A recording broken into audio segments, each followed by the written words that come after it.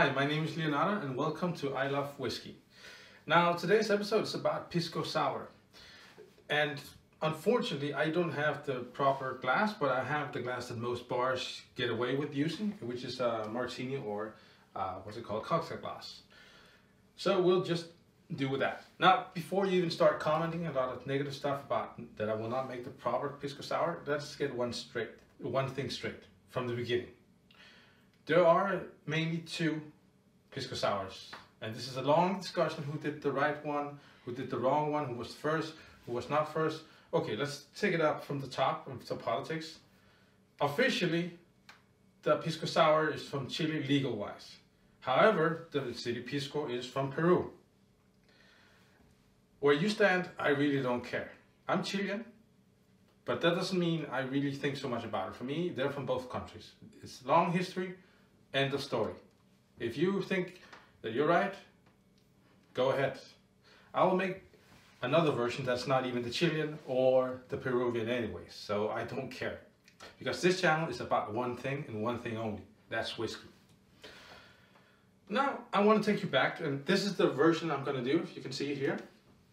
And there are some things where I will comment where the differences are and where I got my inspiration. Now, this is way back before I even started behind the bar or behind anywhere to do cocktails.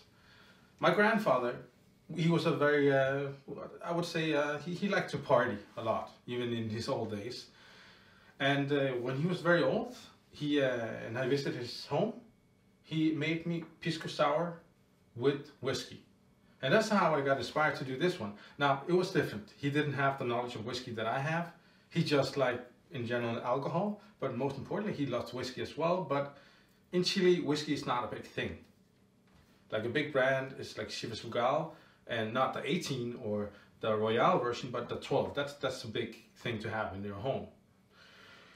Now, when it comes to that, he of course made it with Chivas 12 years old. Now, I'm not going to do that because I'm thinking more like, how can I get the inspiration from the Pisco and how can I get these two alcohols to mix very well? And the one thing you don't want to do is don't want to do a whiskey sour, because that's not what I'm looking for. I'm looking to do Pisco Sour that still has a strong influence by the whiskey, but not over dominates it, but they kind of embrace each other and they build something bigger.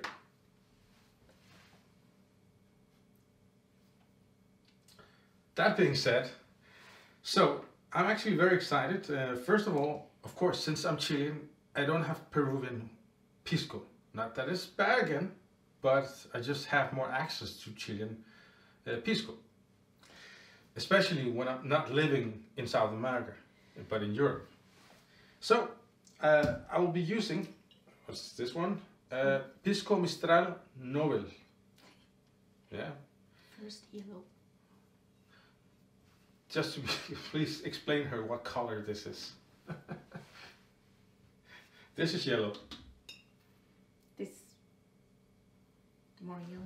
Alright, so back dark yellow to the drink. When we have a Pisco Sour, again the discussion, in Peru they use limes, as I'm told, but in Chile we use lemons.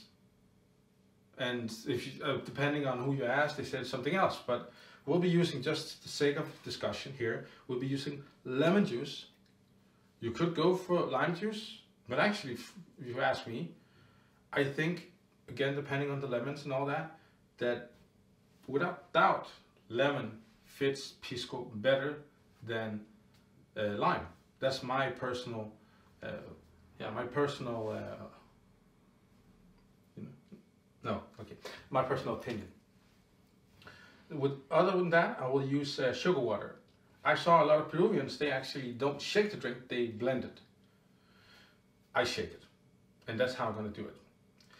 So I'm going to use lemon juice, I'm going to use some sugar water, and I brought this bottle just for conversation, because I'm not going to use it, but I know it's very common to use in Europe, to use Angostura bitters. I'm not going to do that because I didn't grow up with that, and I really don't want to use it because I don't want to remove the focus from the whiskey and the Pisco. You have a lot on your mind today. Last thing, of course, what whiskey did I choose? I chose, and I hope you can still get it in your country, but I chose Macallan Amber. Now this series has been discontinued, sadly, because of, well, a lot of people, they think that not aged statements are bad whiskies, but they're not.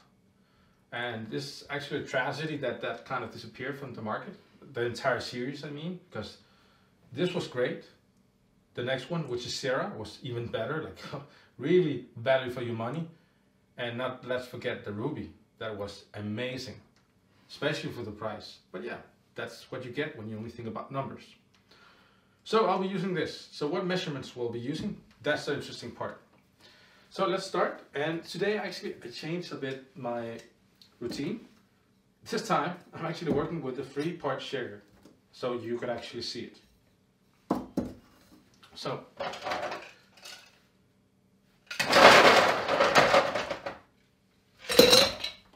and sometimes, or actually a lot of times, I get asked, what should I start with? Should I start with ice or not? I would say if you work in a professional bar, don't start with ice because you don't want to dilute stuff. If you're doing it at home, then don't think about it.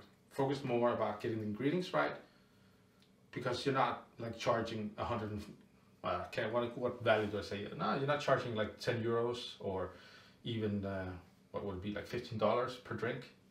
So when you're not charging these amounts per drink, don't think about it.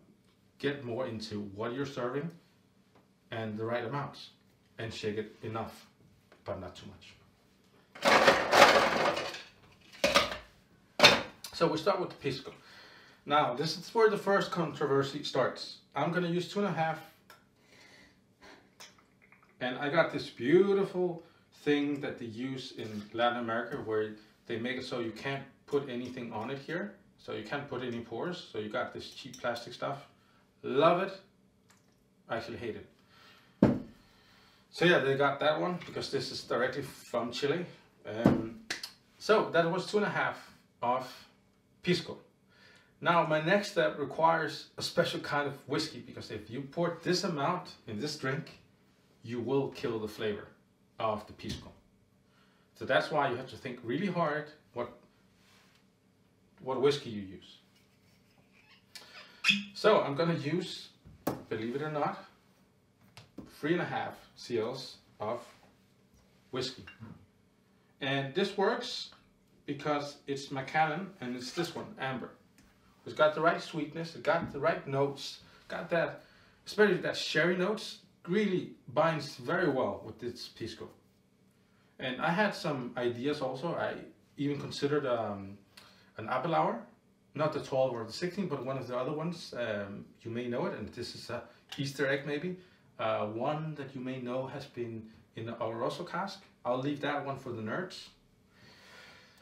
Next step, lemon juice. 3 cls, and as I always say, remember, if you are not a CL person, just look at the description, you'll see the ounces.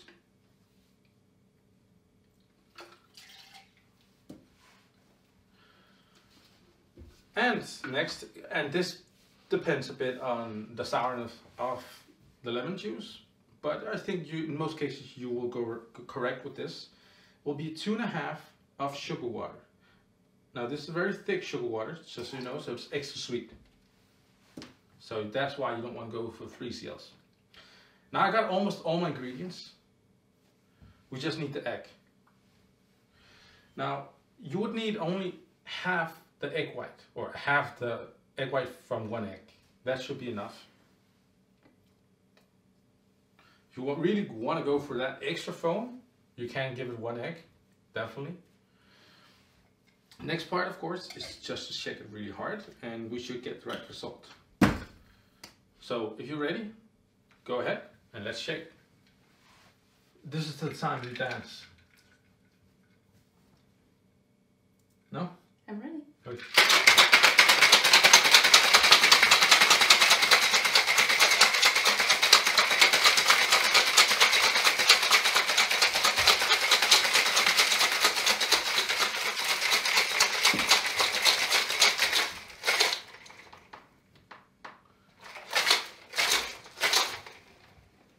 Now the great thing about the 3-part shaker is that if you have problems opening, you can just use this small lid here and you should be ready to pour. Now the only thing now with this is that you need to taste it first. But this time you'll get actually the possibility to taste it after I serve it, which you should never do at home. But I'm just doing it because I'm really lazy right now. So I'm gonna pour it, and you will see that this one has some brown stuff on the top.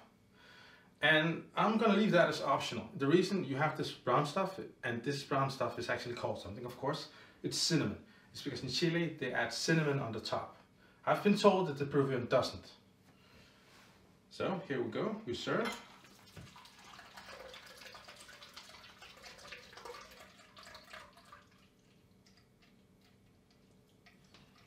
Here we have our Pisco Sour.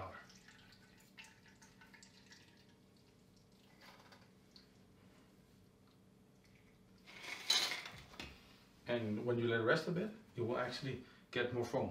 Now, one thing that's very important in this drink is the egg.